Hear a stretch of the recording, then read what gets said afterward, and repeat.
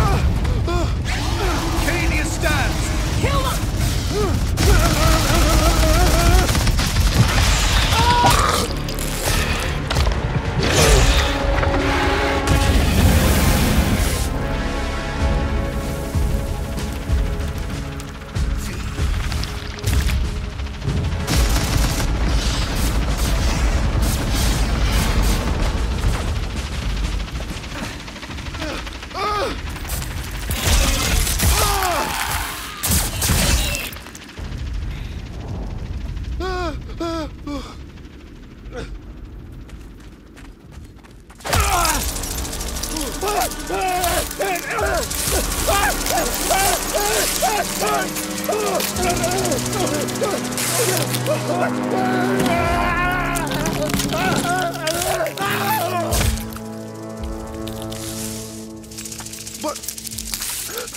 you... I did what any of us would do. What he would have done for me.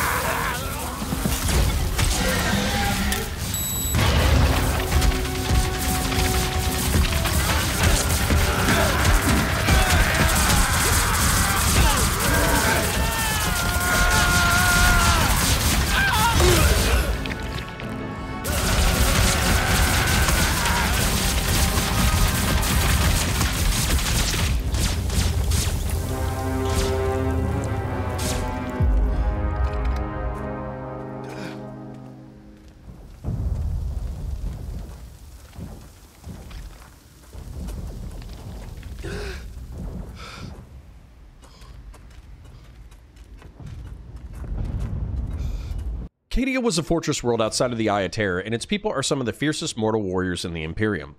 As such, they are the exemplars of what the Imperial Guard can be and are held up as a standard to which all other regiments aspire. Cadia's strategic location allowed it to be a hub of anti-chaos activity and saw it being reinforced into a series of giant kill boxes protected against orbital bombardment by void shields. Anyone trying to take the planet would have to move from slaughter to slaughter, slowly prying the defenders out of their bunkers, trenches, and gun emplacements. The Cadian population was trained since youth to be warriors, with every able-bodied Cadian serving in the White Shields. The White Shields were a youth training program creating adolescent warriors preparing for service in defense of the Imperium and their world. Cadia was also laced with black stone pylons. These were remnants of Necron technology that helped suppress the Eye of Terror and psychic energy. As a result, the planet and pylons were the target of Abaddon's 13th Black Crusade. The War Master of Chaos's plans were frustrated by a valiant defense, and instead of slinking away, he threw a black stone fortress through the world, shattering it. Imperial troops were still fighting as they were vented into the void, leading to the saying, "The planet broke before the guard did," and Cadia stands. Cadians are now a people without a planet, dedicated to spreading their warrior ethos to the stars, which they're going to need to face the monstrous hive mind race known as the Tyranids. A powerful sentience drives a variety of fierce bug-like forms that strip the biomass from planets before moving to their next target. The most common and numerous of these forms are the Termagants and Hormagaunts, smaller swarm creatures that count on numbers, claws, and close-range bioweapons to bring down their prey. Leading them is a Tyranid warrior, which is known as a synapse creature. While powerful and lethal on their own, they act as a psychic relay for the hive mind. Killing synapse creatures can reduce the connection of non-synapse forms, making them more animalistic and likely to disengage from a battle. As a result, elite forces like the Death Watch are known to target synapse creatures specifically to more efficiently kill Tyranid swarms. Next, we see gargoyles, flying monsters, and a gene stealer, a reconnaissance and infiltration form that follows a similar life cycle of corruption and reproduction to the xenomorph species. A Ripper swarm tears a guardsman apart, and he is given the Emperor's mercy as they burrow into his flesh. Finally, we get to see a Carnifex in all its horrible glory. Carnifex are walking tanks capable of taking a punishing amount of damage and dealing it in turn. The Carnifex uses its crushing claws and scything talons to cut through the guard and vomits bioplasma onto hapless guardsmen. What needs to be remarked, though, is the tenacity of the Cadians in response. They have every reason in the world to break, to flee. They are being overrun by horrible human-sized and larger bugs, ripping, tearing, and burning their friends to death in some of the most horrible ways imaginable, and yet they stand and fight. It is because they know they have to. To flee is to die in just as horrible ways, but also to condemn their brothers and sisters in arms and to condemn the Imperium itself. Following the self-sacrificial logic, they would rather pull the corpses of their friends from the battlefield and take their post, fighting to their last lasgun cell and breath. There's a certainty and bravery here that is both admirable and reflective of the best of the human spirit in war. Bravery, loyalty, endurance, and sacrifice up to and including death.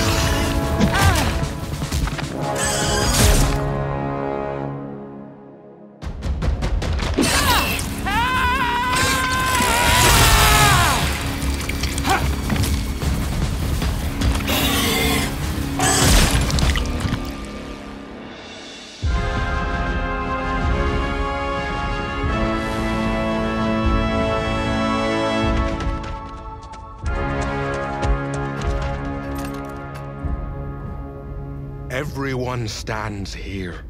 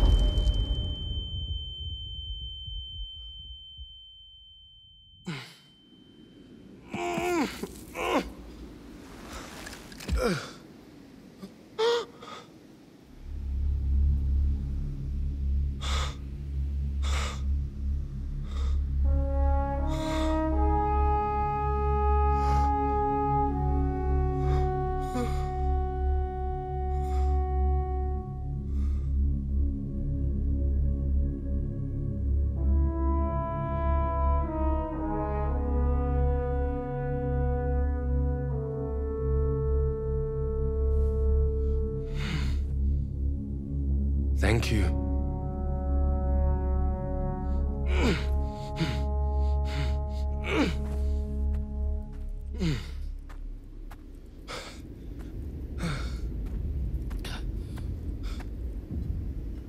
The Cassadorian 7th are holding to the west.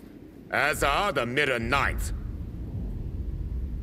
Well, do you have a reply? Yes, sir.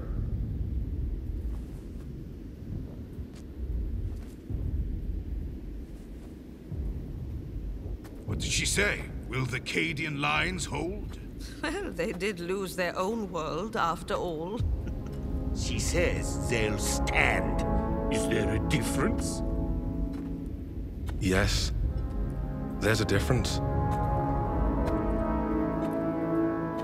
Cadia is all of us now.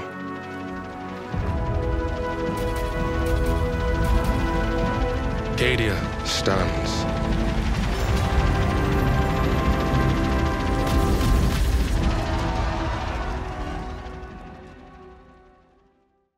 Seeing the Cadians' consistent sacrifice and culture, the messenger rallies. Still terrified, he begins cutting down Hormigons, even saving the Cadian sergeant's life.